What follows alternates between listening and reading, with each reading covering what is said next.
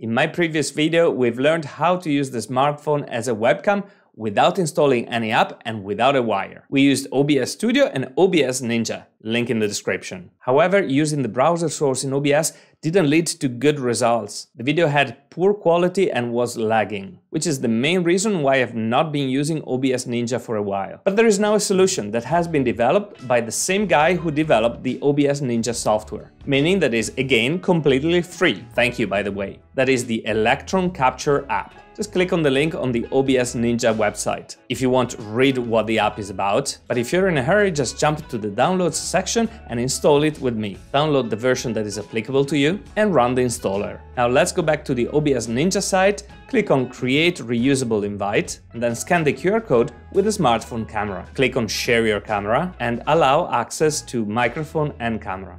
Click on Start and I will turn it in landscape mode.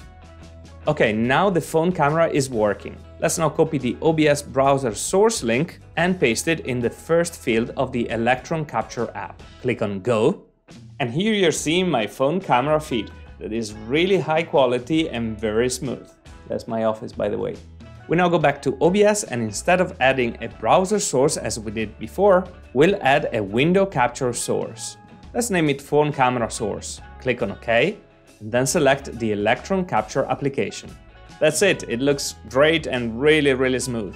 If this video helped you, please hit the like button so more people will be able to see it. Subscribe to my channel if you want to help me grow it, and now you can have a look at my OBS playlist. I'm sure you'll find something for you.